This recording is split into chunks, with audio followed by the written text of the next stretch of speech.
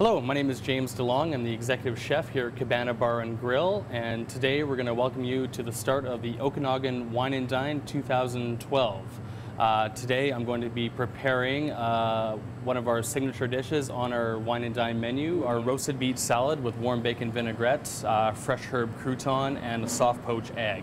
So to start, what we need, of course, are beets. Today we're using a golden yellow beet, courtesy of Lake Country Culinary Farms. Simply, once you've given them a rinse, you're going to want to get yourself some kosher salt, lay it out on a baking sheet, put your beets on top like so,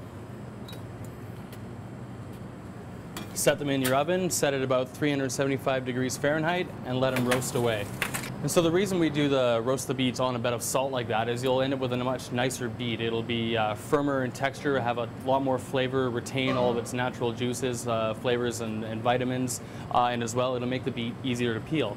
As we can see, once they're done, like so, so you've allowed them to cool a little bit. Simply take your beet, take a nice warm cloth, and simply peel away the skin like so. Okay, so once we have our beets in the oven and roasting away, we're going to want to start our dressing, the warm bacon vinaigrette. First things first would be our smoked bacon. Simply into your oven, 375-ish degrees. Going to take about 10 minutes.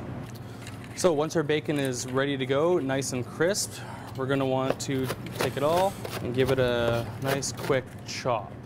So in my blender here, I have a mix of apple cider vinegar, Dijon mustard, brown sugar, caramelized onion, and roasted garlic. What we're going to do on our blender like so and start to puree it. Once we're there, we're going to add our chopped bacon right in there. Now that our bacon's in here, we're going to emulsify our canola oil to complete the salad dressing. And now we're going to come into the kitchen and grab our beets. We're going to start to actually plate the salad.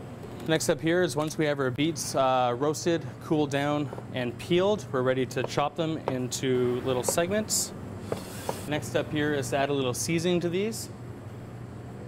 Sea salt, olive oil, a little touch of fresh lemon. Give this a little bit of a toss, like so. Okay, into a pan, and then just back into our oven, again at 375 degrees. And now we have our completed bacon vinaigrette ready to go. We're going to warm this back up again.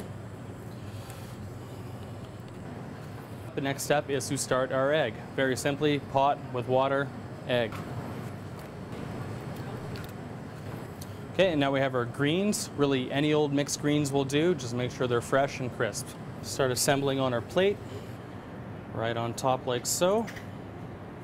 Garnish with a nice little crouton like so. And there you have it. And to go with this, my friend Karen from Red Rooster Winery has a lovely Pinot Blanc to pair with it. And here comes Chef now.